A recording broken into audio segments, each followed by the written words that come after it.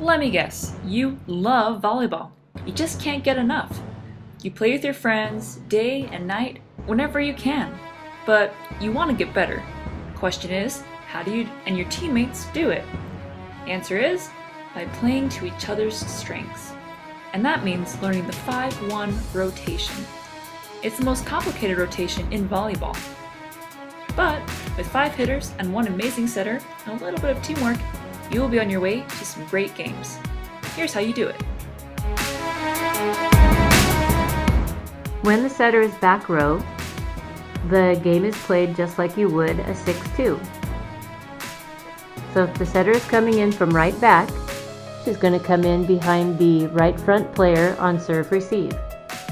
She's leaving a hole behind her in the back court, so the other back row players are going to slide over and fill in that gap, and the left front player is going to pull back to help pass. Now you can see that the setter is in the middle back in rotation. On serve receive, she'll come in behind the other right side player and leave a hole. So again, the player in the back row is going to slide over to fill in that gap, and the player in the left front is going to slide back to help pass, giving you once again a nice 3-man passing in the back court. The setter will run in on serve receive up to the net to set one of her available 3 hitters. Now the setter is in the left back. She's going to come in behind the left front player, leaving behind her a hole in the back court. The players in the back row are going to slide over to fill in the gap, and now the right front player is going to come back to help pass. She's going to run in on serve receive and set one of her 3 available front row hitters.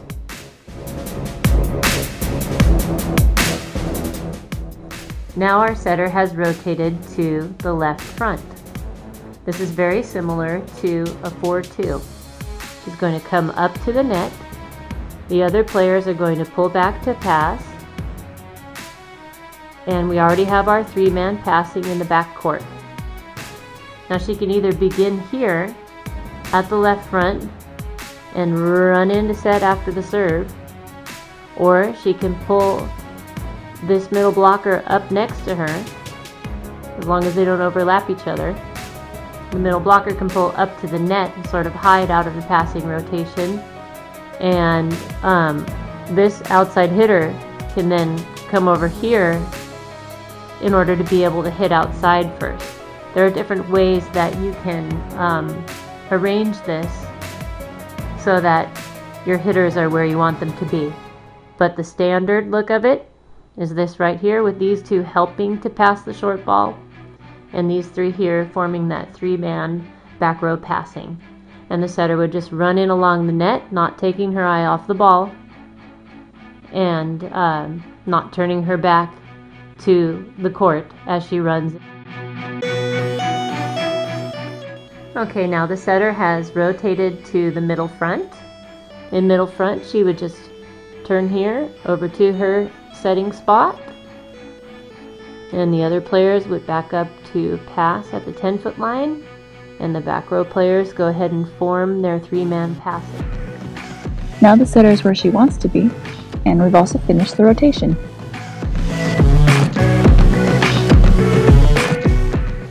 Keep in mind that even though in this particular case she's left front, she's going to run into the right front, turn and face her players to receive the pass. After she sets her players and her team hits the ball over the net, she's going to switch to the right and become a blocker. The other players are going to switch to their positions too and play out the rally there. Every time the ball comes back over the net, she's simply going to turn and receive it, receive the pass, and set one of her players. So she can set these 2 hitters, dump the ball or hit the ball herself, or set a back row player. Case, you're going to come in after the serve face your players and receive the pass, set one of your hitters, and they'll send it over the net. At that point, your whole team is going to quickly switch to their positions that they specialize in, and you're going to turn and be ready to block.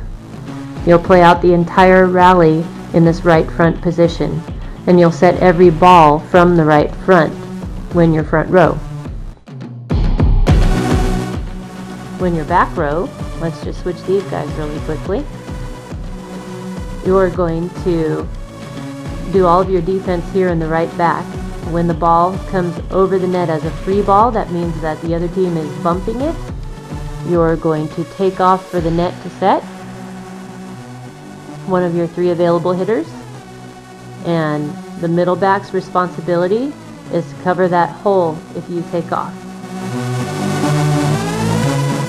If it's a down ball, which means they're either standing and hitting the ball over like a spike, or they're jumping and hitting, you stay home. You don't leave your spot. You stay there and you dig. If the hit does not come to you and you're sure of it, and it's heading towards someone else, as soon as you know it's heading towards another player, take off for the net, ready to receive their dig. If the pass, if the free ball or the down ball or the spike comes to you, you're going to go ahead and dig or pass that ball to your opposite. She's going to go ahead then and set that ball for you.